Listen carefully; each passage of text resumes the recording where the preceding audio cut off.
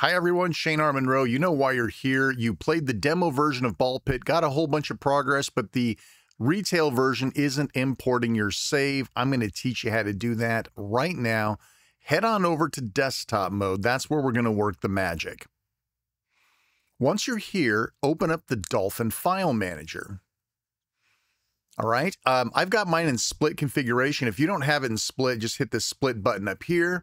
And we're going to put the CompatData folder in both sides. Now, if you don't already have a shortcut to this, you might check out my Dolphin tricks and tips video, but here is the full link to CompatData, and you may want to turn on show hidden files in order to make sure you can drill there if you don't already have a shortcut. All right, on this side, we're going to look for a very specific number, 206, blah, blah, blah.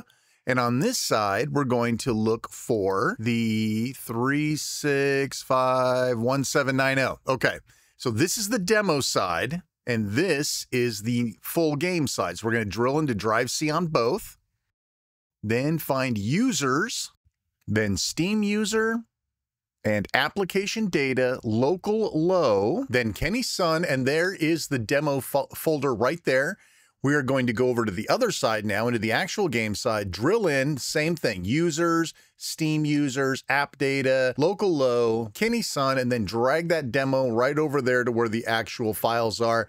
That's it. Now when you run the game, it will pick up your saves from the trial and move them on over to the full version, and it will let you say you can continue instead of starting all over again.